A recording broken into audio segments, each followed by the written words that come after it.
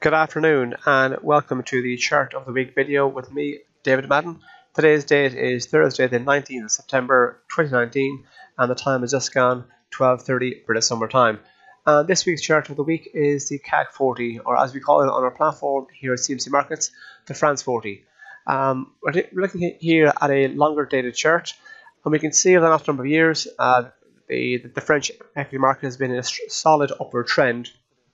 And we can see, despite the fact that there's some pretty severe sell-offs August into May and July into August this year, the market has bounced back, and we are potentially coming up to a fairly significant level. This region here in around 5,657. On a few occasions, this region acted as resistance. So it's possible that the area might act as resistance again, or if we do see a break above it, that could be quite significant, and we could see the market press on higher from here.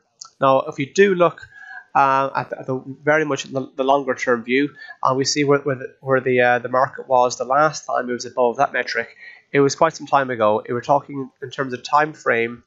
We haven't been north We haven't been north, say 5,000, up around the kind of 5,700 mark since the back end of 2007. So giving an indication of how long ago the last time the market was, say, north of, say, 5,700. And if you do have a fairly sizable break from the level I'm talking about, in around 5,700, in around this area here, we could be looking heading up to 5,700, or potentially this zone here in around 5,882. To look at the chart on a shorter term basis, we can take a look at the price action. So if we do see any move to the downside, we could potentially identify some areas of possible support. So we're kind of testing this area here in around 5,657. But if you do see a move to the downside, we might find some support come from this area here in around 5,537. A move below that could take us back towards the 50-day moving average, this blue line here, and that comes into play at 5,476.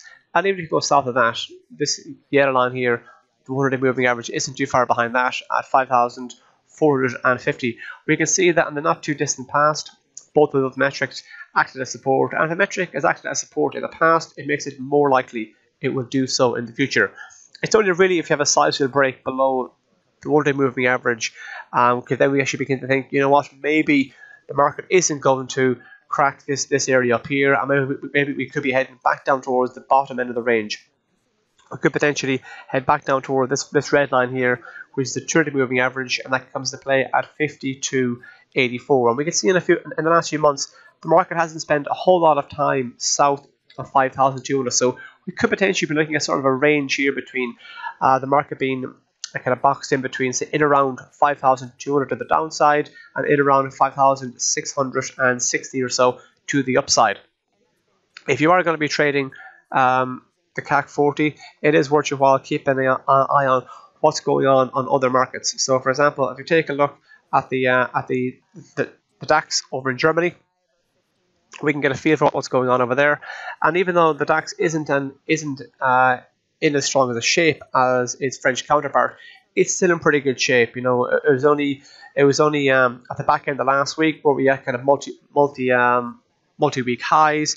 The market has come back ever so slightly, but we're still very much in the kind of wider upward trend when it comes to the DAX. And Dow theory tells us that the averages must confirm each other. And if the French market is teetering on a multi-year high, you would like to see other Eurozone equity markets perform well also, and we're not too far away from kind of multi-month highs, which isn't obviously as impressive, but nonetheless, the CAC is clearly an upward trend, and the DAX is clearly an upward trend, and therefore, while both markets are moving to the upside, you can become more confident that markets are going to continue in that particular direction.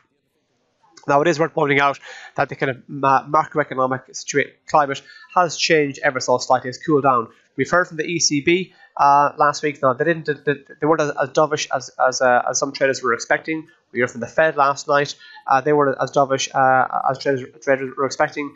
And in relation to the US-China trade situation, things have cooled down. So we could see volatility in equity markets cool down a little. And it is worth pointing out that the US-China trade relations are on the mend for the time being. And keep in mind, some of the largest sell-offs we've seen in recent weeks and months have actually been on the back of those particular fears. Before I go, if you have any comments on this video or any of the other videos we've made here at CMC Markets, please feel free to leave a review on reviews. Thank you very much.